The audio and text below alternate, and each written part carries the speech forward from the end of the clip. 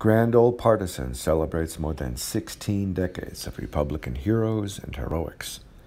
Today, I honor Katherine Ortega, born July 16, 1934. A bank teller in her teens, she studied business and economics at Eastern New Mexico University. Relocating to Los Angeles, the ambitious CPA joined a prestigious accounting firm and later became California's first female bank president.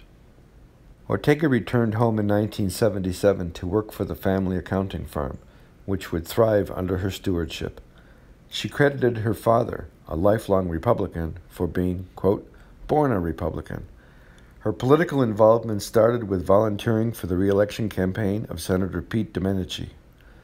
In 1983, President Ronald Reagan nominated Ortega to be Treasurer of the United States. She replied, quote, President Reagan, by appointing me as treasurer of this wonderful country of ours, you have provided an inspiration to women and to members of the Hispanic community. Many will take encouragement that, yes, it is possible to work and to attain the many opportunities available in our country. Ortega delivered the keynote address for the 1984 Republican National Convention. Quote, I believe in President Reagan and in what he stands for.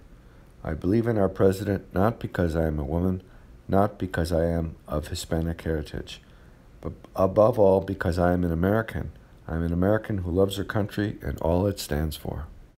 President George H. Bush renominated Ortega for treasurer. He later appointed her alternate representative to the United Nations General Assembly. Back to basics for the Republican Party is my civil rights history of the GOP.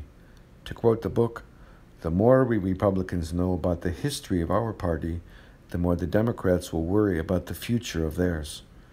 For more information, see grandoldpartisan.com.